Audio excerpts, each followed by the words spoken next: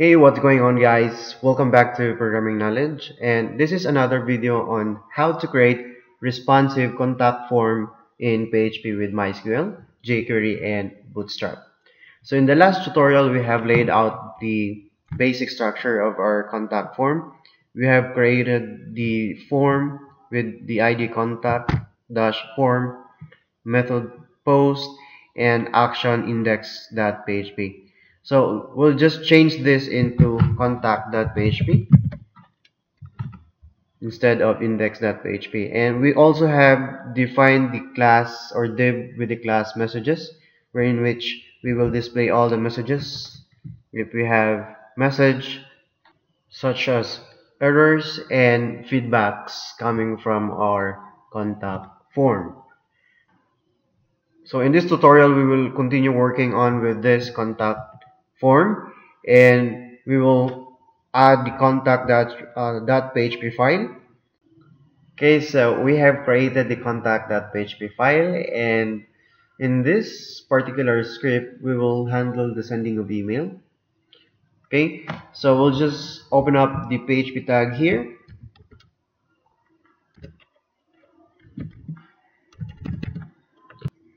So in the first part of this script, we will configure basic variables that we need. So the first one will be from, the second will be send to,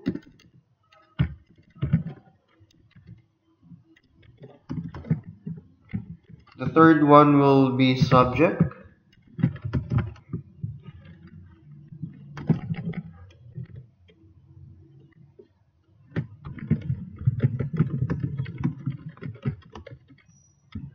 new message from contact form, another one will be fields. So under subject, fields, and then the other one is OK message, the other one is error message,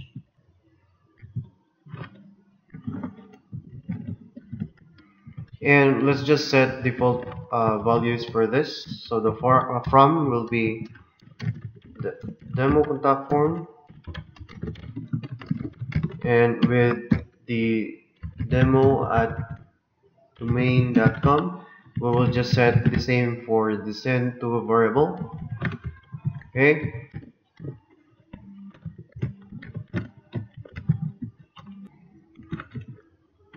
the OK message or the OK message will be contact form successfully submitted. I will get back to you.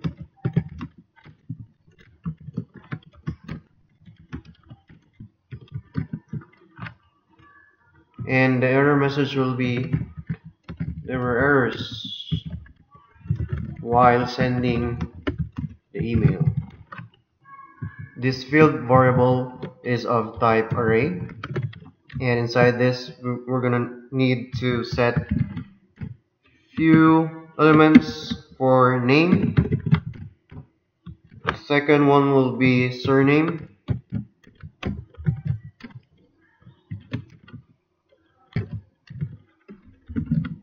Third is phone number or phone.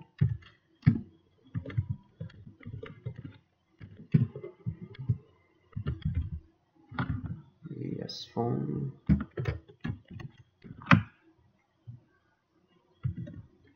Or it's the other way around. So this will be phone, and this will have the capital P, and also will be the email.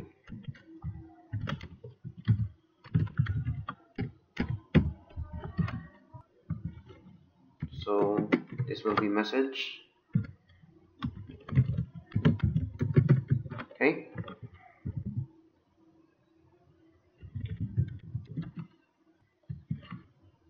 And in here we need to set the error porting. This will be E O and the notice. Okay. But if you don't need the error reporting, you can just set this into something like error reporting, and then inside the brackets or parentheses is the value 0. Okay, and our sending logic should be wrapped around a try and catch block. Okay, exception and exception variable. So first we're going to check if the count of our post variable is not equal to 0, or meaning the size of our post variable is not equal to 0 or equal to 0, then we'll just throw exception.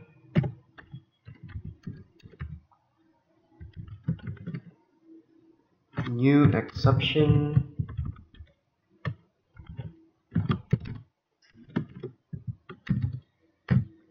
Form is empty. Okay. And below this line, we need to define a new variable, which is email text. You have a new message from your demo contact form.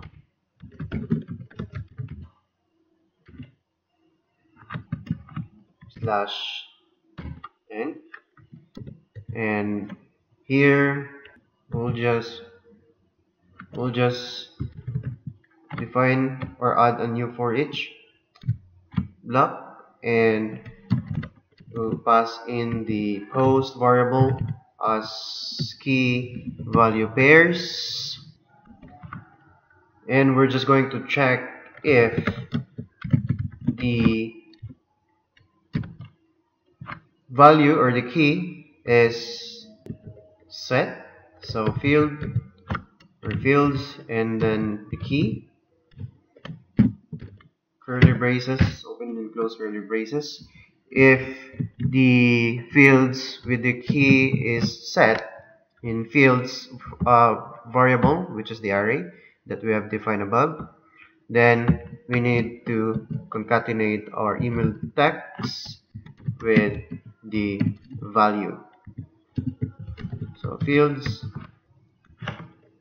and then the key, colon, with the value, \n, and we need to wrap this with double quote. Okay, save our contact.php file, and we need to terminate this particular line. And we need to set the headers of our email. So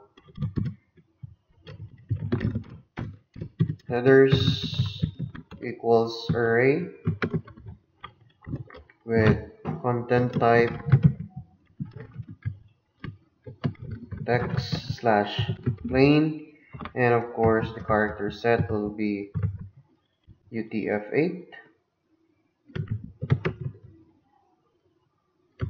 -8.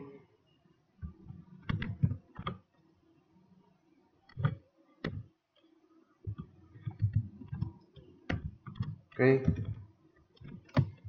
and then from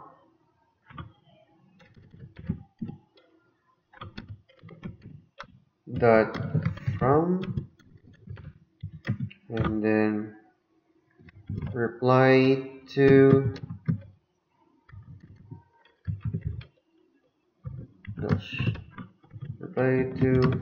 of course the originating email, and return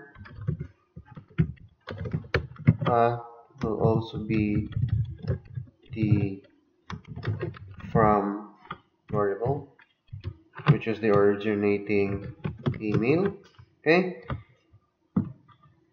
and then right below this line, we need to call on the method mail send to, which is the recipient of our email, the subject, and then the email text, and then we need to include the headers,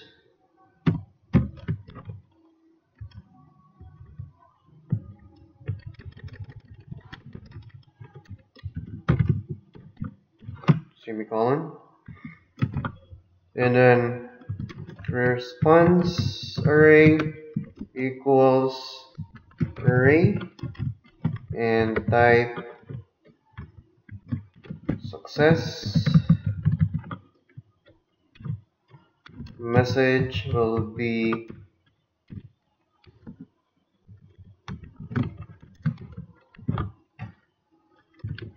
set the OK message that we have defined earlier. And of course, if there's an error or there's an exception, we could set the response array into something type danger, and then of course the message will be the error message that we have defined. Okay, and below this line we just have to check if the request is by Ajax, and then if the request is by Ajax, then return the JSON response that we have defined. So if not empty, the server and then HTTP X requested with, and let's just copy this. So server and then str to lower server HTTPX requested with equals. Let's just check if this is coming from XML HTTP request. Okay, and the next is to encode the response array, JSON encode instead of decode. So response array, and of course we need to set the header for this. So content type equals application or semicolon or colon application slash JSON and echo encoded.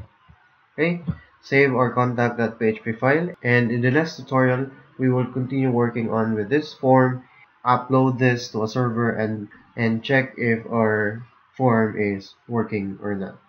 Thanks.